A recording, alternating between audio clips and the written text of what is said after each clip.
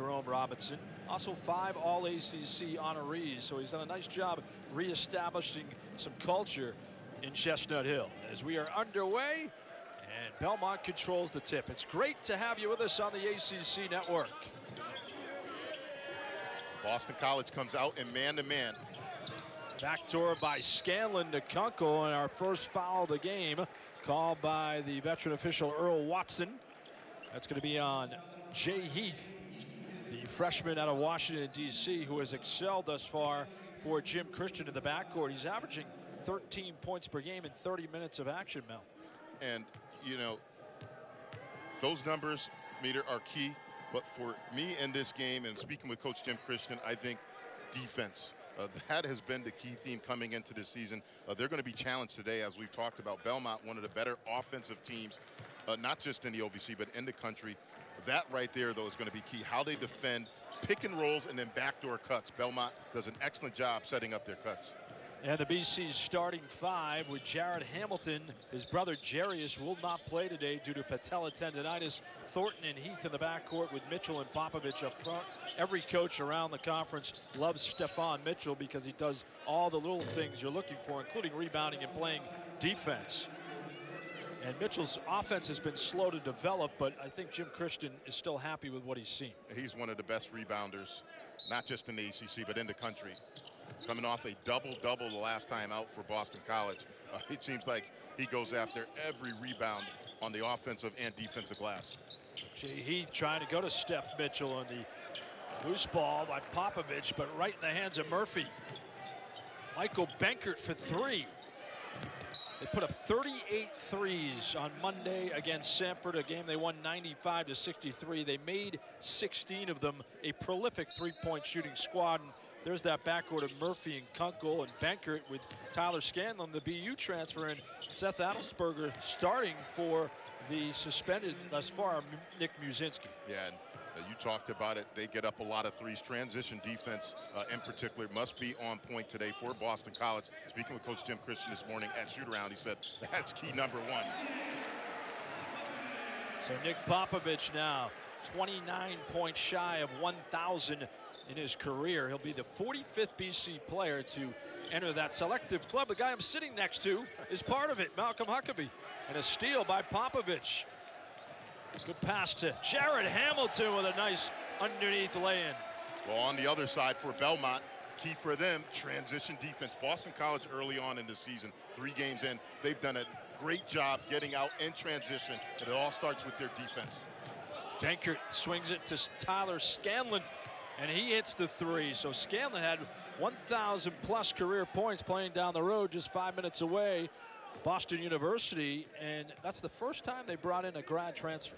Well, you can't ask, though, for a better situation or a better offensive possession right there. That was a clinic. Dribble penetration, collapse the defense, and then a beautiful kick-out pass to a wide-open Scanlon. They're really going to look for Scanlon for a majority of their offense as Popovich counters with a 3-pointer. And the big fella can do that, even though he's 6'11", he's got nice range. He's now 5 for 10 on 3-point attempts. Mitchell on Grayson Murphy. You like that matchup?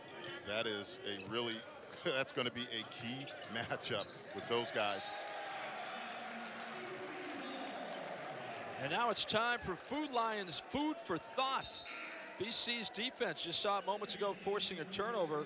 54 points per game. The thing that really jumps out, Malcolm, turnovers forced at 22 per game. And what jumps out at me, 3-0, speaking with Coach Christian, he said, look, the reason why we are 3-0 is not because we shot the ball well or we've executed great in our half-court sets. It's because of those numbers right there.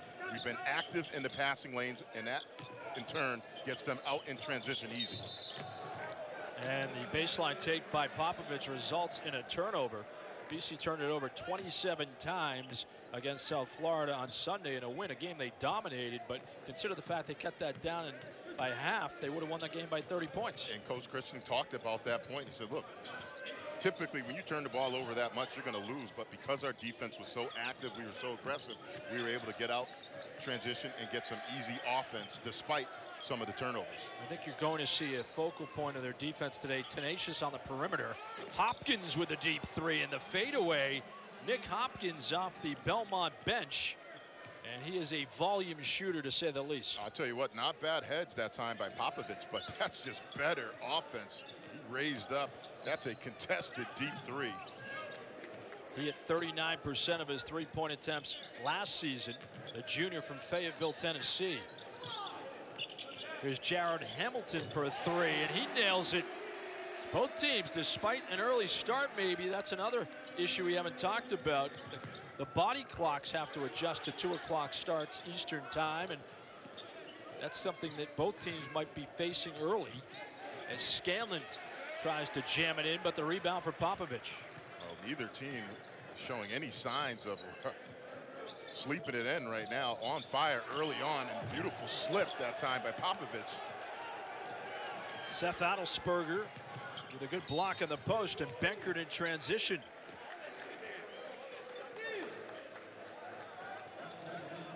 So the Eagles and Belmont tied at 10 in our first timeout.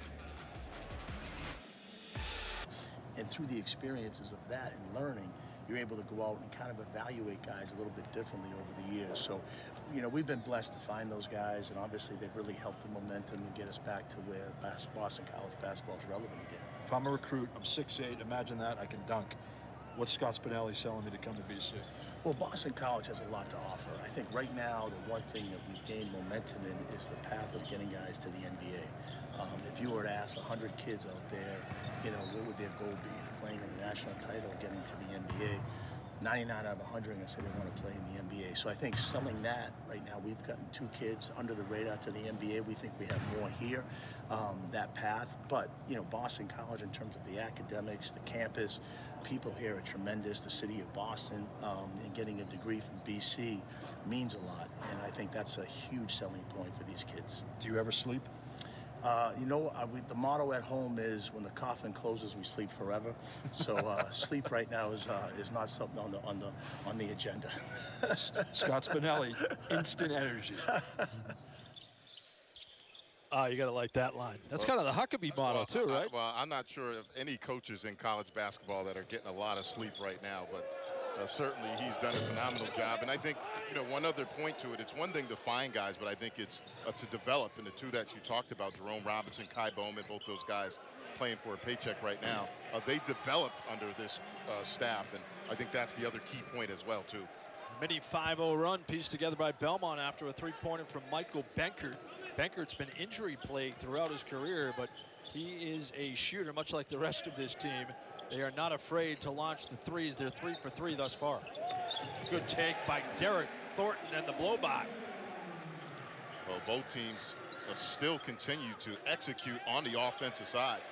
And Stephon Mitchell with his steal took it away from Nick Hopkins, and he finds Thornton. It was kind of an excuse-me pass, but Thornton was the beneficiary. And that's, again, going back to the little things. Stephon Mitchell really so active in the passing lane, one of the better rebounders in the ACC, and that time coming up with a steal, and then they're able to get out in transition to get an easy bucket. BC shooting 67%, 6 out of their first 9. And the inside handle by Seth Adelsberger, playing for the suspended Nick Muszynski, who missed the shoot-around after he overslept. Now, Adelsberger is a 4.0 student. He won the Ohio Valley Conference Medal of Honor for academic success. He's an environmental science major. And Jay Heath with the lay-in. Good angle down low by Heath. Body control for the freshman. Yeah, that's a tough move, and he is another find as we see another steal, this time by Thornton. And with the left hand, Derek Thornton, coast to coast. As we just saw moments ago, Nick Muszynski getting set to check in. He was a freshman All-America, voted last year by Basketball Times. Nick Hopkins short on the 3, and here comes Jay Heath with the board. 3-on-1. Mitchell with a take and an easy lay-in. That's 14 points in the paint for the Eagles to just 2 for Belmont, so they are feasting, and they take a 3-point lead with 13:29 remaining in the half. Down low in the post, but then on the other side, defensively, you saw the numbers, close to 3 blocks per game.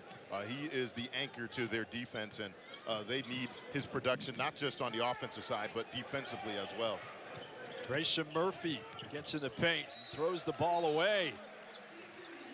Looking for the cutting teammate who was not there, and it will be BC ball. That was Caleb Hollander on the baseline, and Murphy couldn't find him. Derek Thornton's been so composed in his first 3+ BC games since transferring from USC by way of Duke. Good pass for Popovich and the reverse lay-in. And that's a beautiful pass, all set up by Thornton and his leadership. Speaking with Jim Christian this morning at shoot-around, he said not just the points, but his leadership and his ability to set the tone really has been key early on in the season.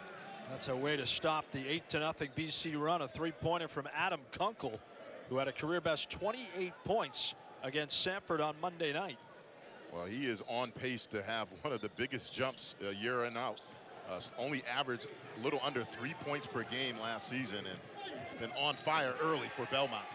How about the N1 for Grayson Murphy in transition? Well, we talked about it at the tip. The point guard play right here, Derek Thornton off a little screen. That's excellent execution, heads up play. And then this guy right here. If it wasn't for Ja Morant, his name would have been talked about a lot more last year. He had an outstanding freshman season, one of the better point guards, not just in the OVC, but in the country. Grayson Murphy, really love how he operates for Belmont. He completes the 3-point play after the foul was on freshman C.J. Felder.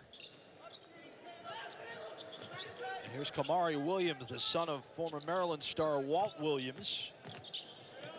Nice move inside again by Popovich. And I talked to Casey Alexander before the game. He said we really have got to be fortified in the post against him because Popovich has so many moves, an array of post moves. Well, he's another guy. Again, everybody talked about Zion last year, as they should, and all the other players in the ACC. Nick Popovich was one of 6 players in the ACC to be in top 20 points per game, rebounds per game, and field goal percentage. Shot over 52% from the floor. He had a great season last year for Boston College. Really an underrated player in the ACC. Freshman Julian Rishwain off the mark with a 3-pointer and the rebound for Adam Kunkel. Popovich has improved every year. Another Scott Spinelli find. BC's ace recruiter are in the spotlight segment today. And a steal for Rishwain.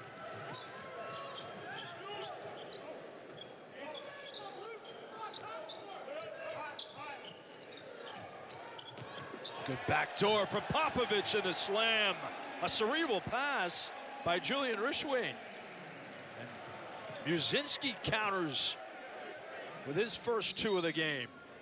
They're swapping baskets as Belmont with a little momentum, but how about Nick Popovich? Well, it's been a back and forth battle right here, though. The pick, the roll, and Popovich showing off the hops. Belmont up by 1. Always a full slate of games on the ACC network with Malcolm Huckabee. I'm John Mita Perrell, our producer Sean Jackson. Great to have you with us and hope you've enjoyed it thus far. Good start for both teams. BC's story has been Nick Popovich with 11, the rest of the team with 15 combined, but hot shooting on both sides. Rarely both teams have executed. Right now, though, Belmont switches to a 2-3 matchup zone. Really not much success slowing down Boston College in transition and then in their half-court sets. I like the move by Coach Alexander to go to that 2-3 matchup zone. Yeah, that was a nice adjustment, forcing the turnover. The 3rd Eagles turnover on the backdoor pass by Scanlon to Michael Benkert. Tyler Scanlon, a cerebral player out of Centerville, Virginia. As we mentioned a few minutes ago, played for Joe Jones down the Comm Ave at BU, and first player in BU history with 400 points, 150 rebounds, 100+ assists in a season. As Derek Thornton launches a 3 and he nails it. How about Derek Thornton and his long distance dialing? And his point production, but I think that area right there, that was the question mark on his game. Can he be a consistent perimeter threat early on? He has shot the ball well for Boston College. And the air ball by Benkert, the rebound for Stephon Mitchell. Off the hands of Jay Heath. Benkert trying to capitalize.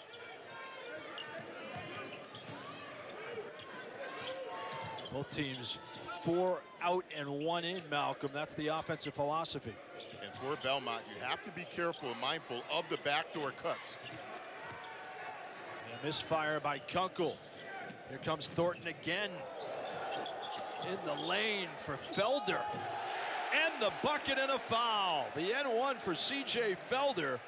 Acrobatic style by C.J. Felder. He's 17 years old, out of Sumter, South Carolina, one of the youngest players in college basketball, but you have to admire the pass. Yeah, that's a beautiful setup. That time, Thornton pushing the pace in transition.